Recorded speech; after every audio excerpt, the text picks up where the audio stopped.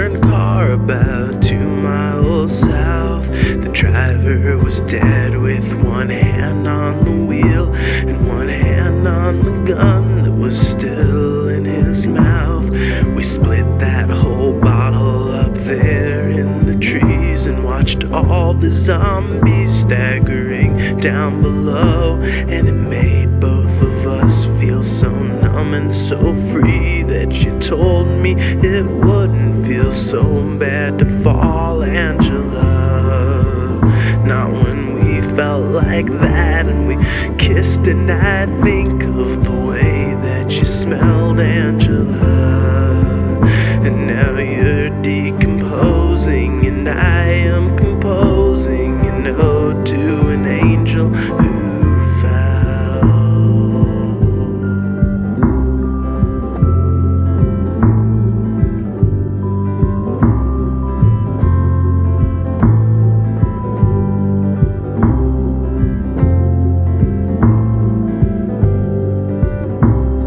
Well, I've tied you up so many nights before, but this time it was different. It didn't feel right.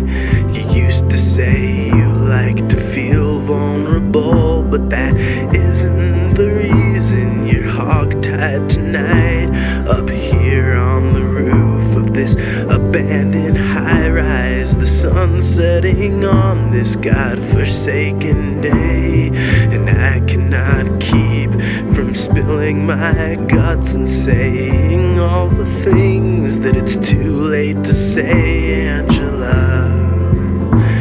You can't understand what I'm saying right now, though I'm speaking to you, Angela.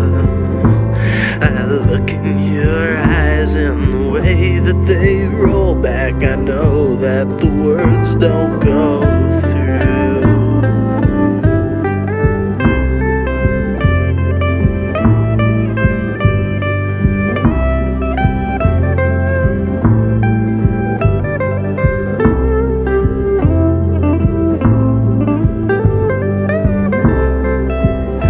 Just took half a bottle of pills, so if you wanna bite me now, Angie, you can.